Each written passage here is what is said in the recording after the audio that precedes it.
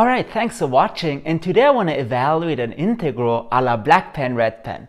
Namely, let's calculate the integral of sine of 1 over x cubed. And of course, this calls for a substitution, so let u be 1 over x, then du, it's minus 1 over x squared dx.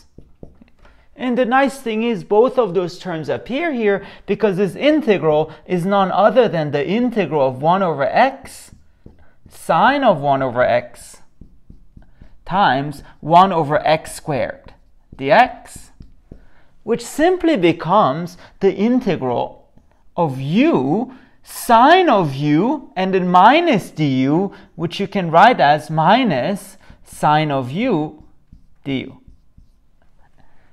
And of course, this part calls for integration by parts, no pun intended. And in particular, we can just evaluate as follows. I think we get u, antiderivative of minus sine is cosine, so u cosine of u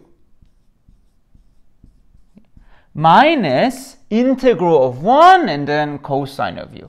So minus integral of cosine of u du, which ultimately becomes u cosine of u minus sine of u plus a constant, and then in terms of our x's, this becomes 1 over x cosine of 1 over x minus sine of 1 over x plus a constant. And here's the thing, when I first saw this result, I didn't believe it, so let's check this with differentiation. So the derivative of this using the product becomes as follows. So we get minus 1 over x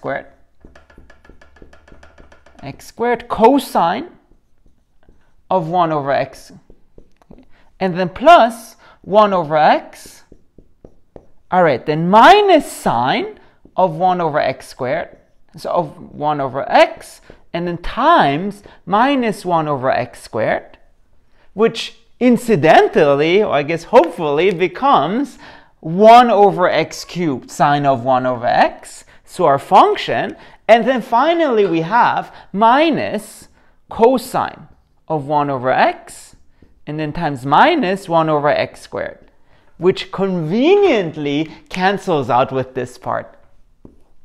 So in fact, this is the answer. The antiderivative is 1 over x, cosine of 1 over x minus sine of 1 over x.